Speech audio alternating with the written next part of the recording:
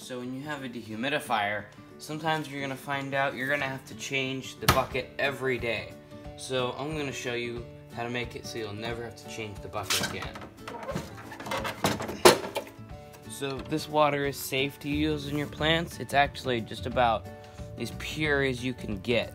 But you wouldn't want to use the water from your furnace because that would be a little too acidic. But the stuff from the dehumidifier, that stuff works great for watering plants. Right here on the side, there's a little door. What you could do is put a garden hose here, and then when the garden hose comes out, the water would drain, but you never really can bring to actually putting a good garden hose here. So there's lots of other ways to use this port. So what we did is we made this little contraption here that will just drain right onto the floor, like right onto a floor drain, because we have a drain right there. So this will screw right in there, and then it'll come out the bottom and go into the drain. So in here, this is a 3/4 inch size, and you can just put a normal fitting on there and it'll go right on, or a garden hose if you want to use one of those.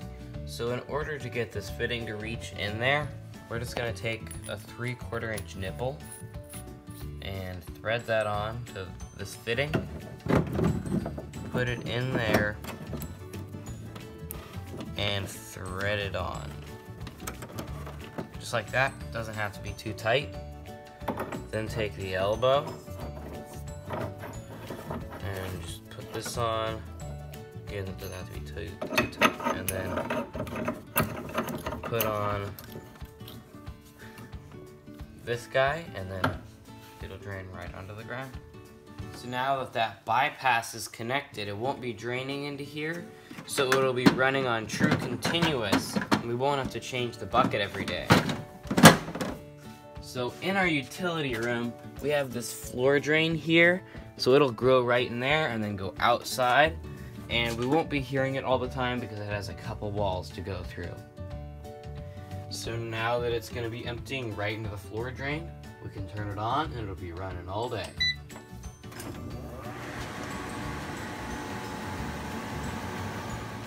If you're in the basement, you can just run it right into the utility sink, but this is not a utility sink, but you could just set it up on the counter and have it drain right into the sink. So if you don't want to be emptying your bucket on the dehumidifier every day, you can just hook up a pipe like this, and it doesn't have to be metal, it could be plastic or whatever you have around or whatever's cheaper. So I hope this video was useful. If it was, don't forget to like and subscribe, and I'll see you next time.